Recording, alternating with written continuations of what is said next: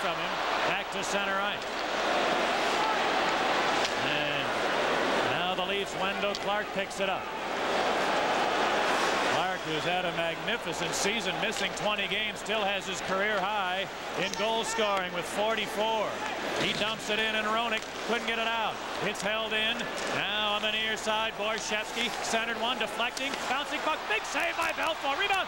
Belfour, then they score. He made 2 saves, and then Borschevsky got the 3rd chance. Nikolai Borschevsky makes it 1-0 Leafs. Belfour a little bit out of control as the puck was slowed up. 3 different Leaf players touching the puck in the field. Roenick failed to clear, then tried to pick it up and deflected the shot on goal by Eastwood.